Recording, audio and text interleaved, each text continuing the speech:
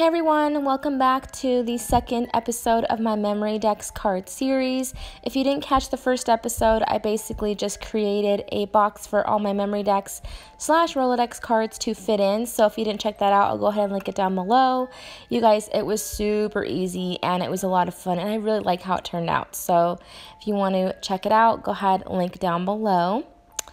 So I have taken on the crazy challenge crazy to me anyway, of just using this Hocus Pocus collection kit. So if you didn't see the flip through of this, I have it in my Halloween party. I'll go ahead and link that down below as well. And I'm using the Echo Park collection Hocus Pocus. And it just comes with 2 pattern papers of each design and a sticker sheet. That is it. There is nothing else. I think there's actually a stamp set and a stencil, but like, what am I going to do with that? So I actually have the stencil, but I'm not going to use it on this project. So I thought to myself, I'm going to challenge myself. I want to use up some things that I have because I have a lot of Halloween papers. I want to use up this kit and get it out of the way so I can say that I used it. And let me tell you, this was hard. I'm used to buying a whole collection and, using ephemera paper, like ephemera packs and stickers and, chipboard stickers and journaling cards. And I'm just used to using all that stuff. So this was not easy for me. But like I said, it was a challenge. So bring it on. So I just basically have a strategy. I'm just basically layering papers and, just using the stickers and some gems. I actually got those gems up in the top left-hand corner of your screen. I got those from my friend Danny. She's Potfist Paper on YouTube. And if you love Halloween videos and Halloween projects, definitely go check out her Creepy Crafty days. I'll go ahead and link her channel down below so you guys can go and check her out. So I'm using these stickers and I'm using my Scotch foam adhesive to pop up the stickers to give them some kind of dimension, and then I'm just adding little gems, and that's basically it. I did fussy cut some of the ghosts that you see in that you did see in the top right corner of the screen. I did fussy cut some of those, but I'm not that great at fussy cutting, so I did my best. So basically you're just watching a process of me putting together the cards and hopefully making it through this video. I don't know what it's going to look like towards the end. I have about 22 cards to do, so I hope that the stickers and the paper can last. Because, like I said, I didn't plan on doing this, but it's a challenge. And like I said, bring it on. So I'm just going to go ahead and chat with you guys about my little trip to Disneyland last year, because this is basically just you watching me do the same thing over and over again. And I already kind of explained what I did. So let's see. Oh, this is a selfie of my husband and I. I had those ears made custom from the Mermaid Harp. Oh my gosh, you guys, she makes the cutest Halloween ears. If you're going this year and you want some pretty Halloween ears, even though they have the most cutest Halloween ears this year, I've already seen. I follow a lot of Instagram Disneyland people on my Instagram, so yeah, they have a ton of cute ears. My favorite that I want so bad that I've seen this year are the Minnie Mouse candy corn ears, because I love candy corn and they're so cute. And I've seen the Haunted Mansion ones and they're just so adorable.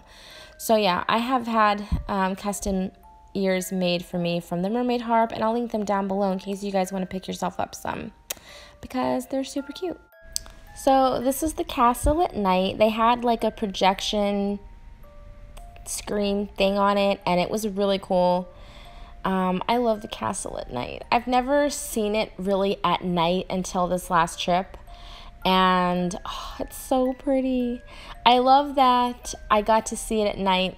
So they keep the park open later And like I said, I've never seen it at night, and so to go at night and see, there's certain things that I did want to see, like Snow White's wishing well, where they have the fountain and all the dwarves and stuff are lit up to the right of the castle, I believe. I've never seen that before, so it was really cool to kind of see things. Everything looks so pretty at night. It's a small world. It's all lit up. Oh, it's just so cute. So here, I'm so glad I took this picture, you guys. So I think the only ride we got on was Pirates of the Caribbean, because it is my favorite ride. Well, one of my favorite rides. And thank goodness, I took a picture of the redhead because, see, I don't know if you guys are Disney nerds like me, but I don't know if you guys know this. But they took the redhead out of the Pirates of the Caribbean ride, and they replaced her with a redhead, but she's more, excuse my language, she's more badass.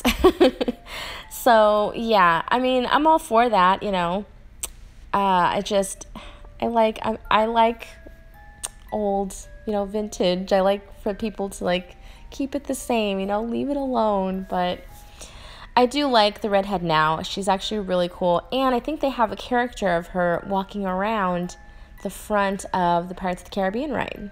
So that is my goal next time, is to meet her. So I'm glad I took that picture because, yeah, she's not there anymore. And then I finally got to meet Jack Sparrow. Oh my gosh, you guys. I finally got to meet him. Oh my gosh, I know. You don't understand the lengths that I had to go to meet this guy, okay? I chased him all over Tom Sawyer Island. Yeah, I took the freaking raft all the way to the Tom Sawyer Island. Oh my gosh. Yeah, that's a story for my documenting Disney, because I kill my husband sometimes. But I finally got to, after 45 minutes in line, I finally got to meet him. And oh my gosh, I love when they break character. Quick story about this little Jack Sparrow encounter. So I got up to meet him. The kids got up to meet him, that he was talking to the kids, and the kids were just in awe of him. I was I wanted a picture with him so bad. And he came up and started talking to me, and I didn't understand a friggin' word he said. I didn't understand a word he said. And I said, what'd you say? And he kind of laughed. I love when they break character. Oh my gosh, it was so funny. So yeah, that was my little Jack Sparrow encounter. I loved this part of the parade. So they had a little pre-parade, and I love Ichabod Crane. That is one of my favorite Disney cartoons ever. So I love the music. I love the little story. I love it so much. So when I got to see the Headless Horseman up close, I just about friggin' died. Also, I believe last year was the first year that they had Ichabod Crane. And I actually follow the guy on Instagram who plays him. His name is Chris Villain, and deep down I kind of knew, I'm oh my god, it's Chris. But yeah, oh my gosh, he was so good. The way he walked, and it was just like Ichabod, and it was the coolest. So totally loved it. So I'm just now getting into the part where I'm going to start documenting the parade, which the parade was awesome. It was so cool. Also, I got to see, which I don't know if they had in years prior to last year. I don't believe so, but they had Ursula. And so that was kind of cool to see her. She was so fabulous. Oh my gosh. You should, oh my gosh, her in character, she's just, she's just so glamorous. She does not care. It was so cute. She took the best pictures. So you're not going to see that till the next episode, but I did take some good pictures of her. So my kids loved Mickey. They were just a little tired, you know. It was the end of the night. They wanted to go back to the room and go to bed, and we were out kind of late, so what are you going to do? But I would love to go again for Halloween, so who knows? Hopefully soon.